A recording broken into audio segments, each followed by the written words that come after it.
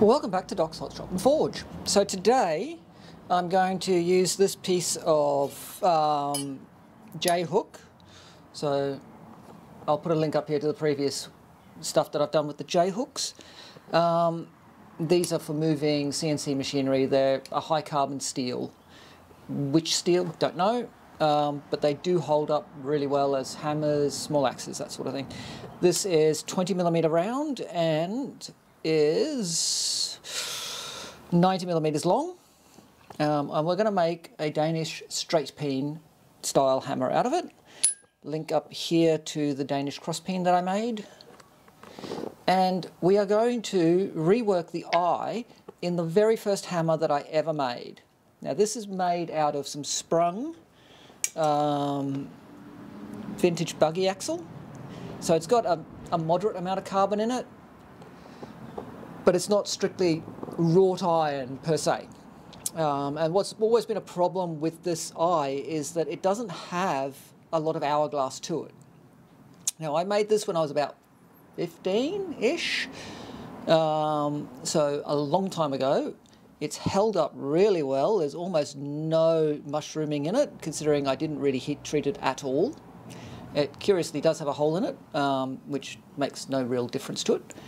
But what I'm going to do is I'm going to redrift the eye, give it a bit of an hourglass, and touch mark it and give it its true serial number, which is 001, because this was the very first hammer I ever made.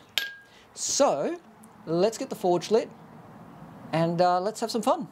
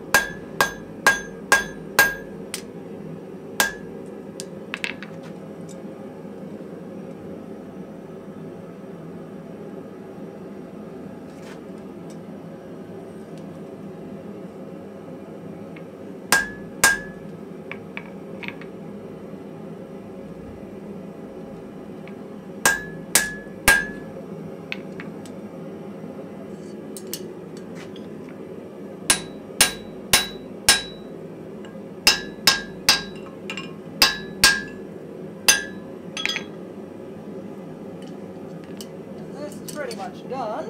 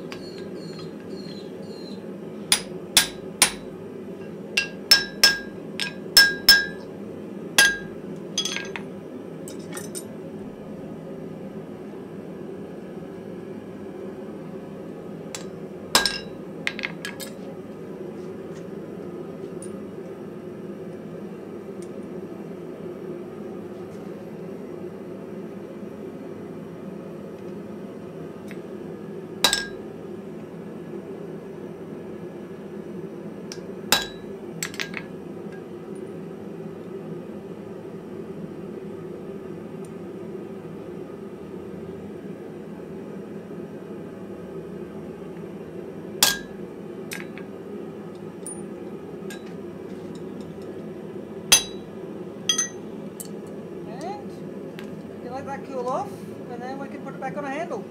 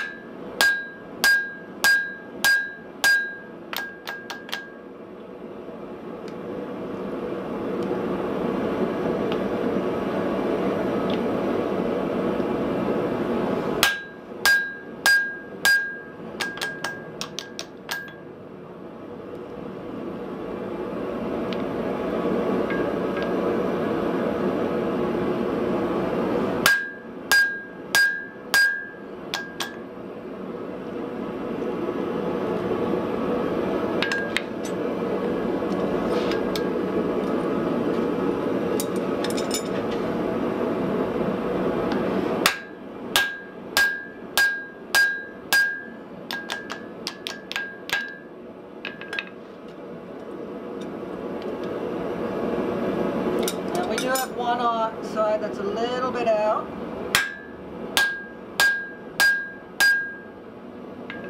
But we are on line because I can now see through.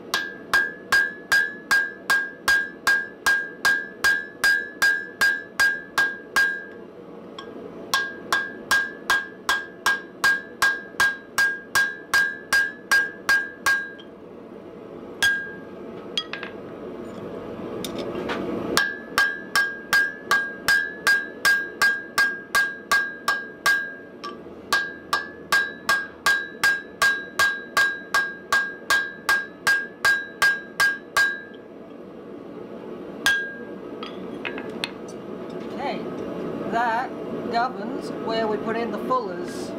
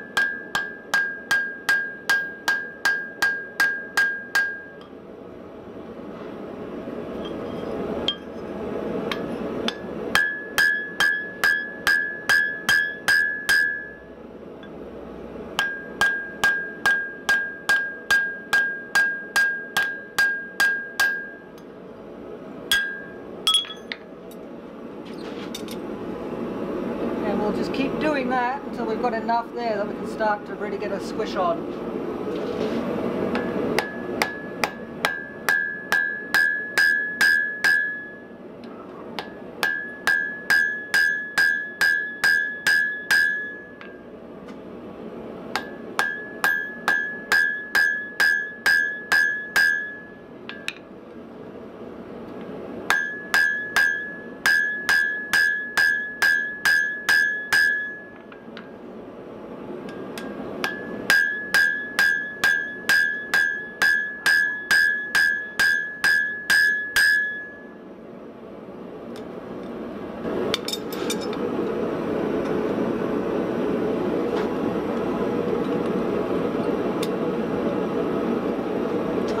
closer together.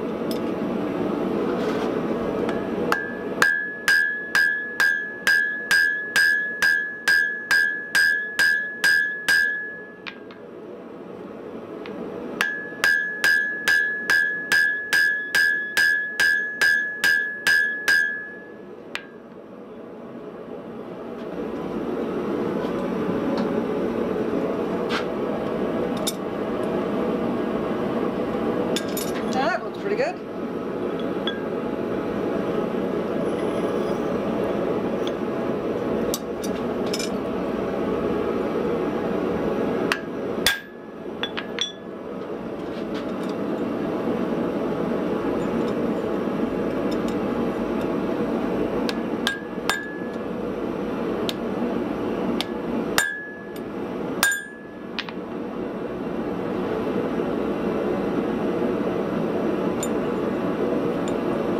Pretty much done it.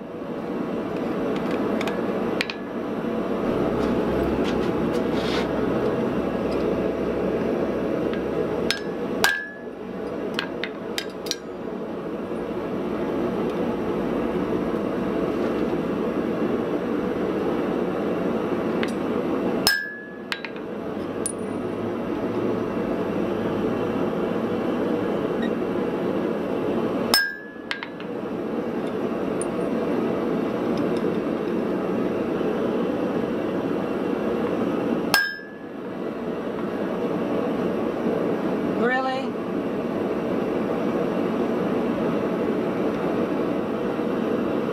Well, what's done is done.